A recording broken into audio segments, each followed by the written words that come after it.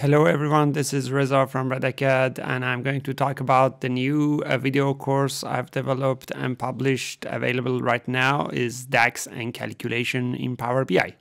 If you want to learn anything about calculations and get further analytics in your Power BI solutions, this is a course I would definitely recommend. You can see the content of this course here. This course is a video course. You can access it through learn.radacad.com.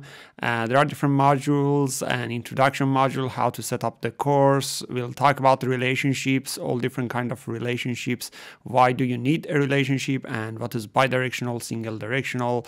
What are scenarios you need that? What is inactive relationship? What is active relationship? How to build role-playing dimensions and things like that.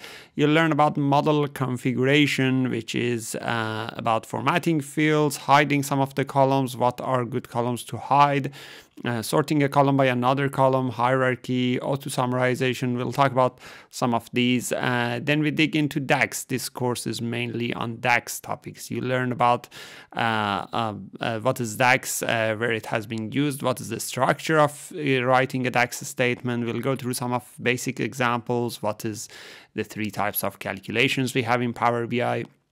What is calculated column versus measure, for example, what is calculated table.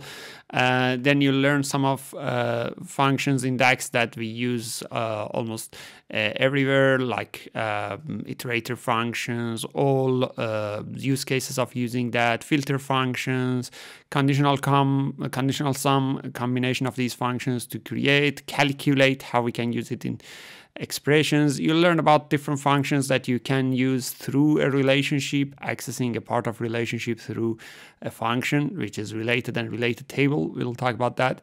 You'll learn about time intelligence functions, what is the default date table, what is custom date table, how you can use each year-to-date, calendar year-to-date or fiscal, quarter-to-date, this month versus last month, this year versus last year calculation, and things like that.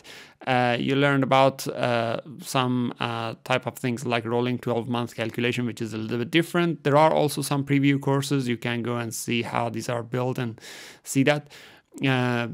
Variables, we'll talk about why variables are useful and what is parameters, what is the difference between these two, in which scenario you use each, what if you want to create a parameter which is not possible through graphical interface, how you build that.